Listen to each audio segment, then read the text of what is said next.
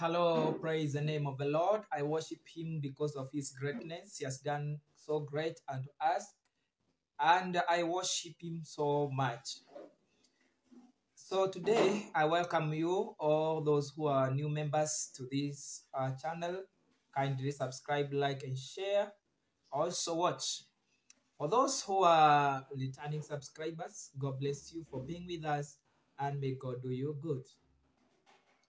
And today, I want to remind you something, that God prophecies come true. Some time back, maybe 2 months ago, I came here into this platform and I gave you a prophecy about Kenya economy. And this prophecy already has come true.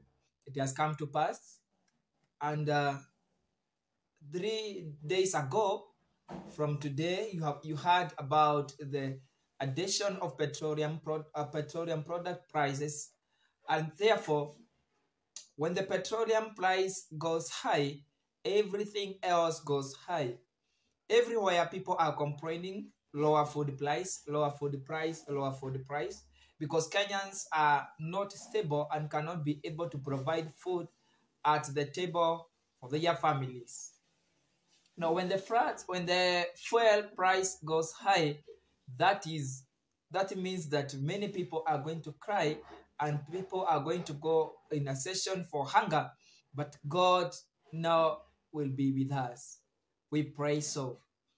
So Kenya, being a loved country because it's our country, there is hunger everywhere.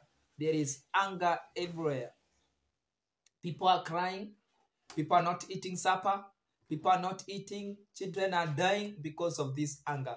And now when you add the value of the fuel, then this means that everything else will go high. And we shall not be able to provide food for our families. So therefore we are praying that God may be with us and help us to sustain this. So this prophecy has come true.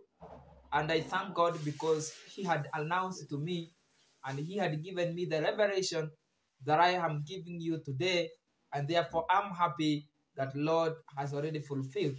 But on the other side, I'm also touched because when the price goes high, then the provision of every food stuff or every business will go high. And therefore, people are not going to be able to sustain their families with their basic needs.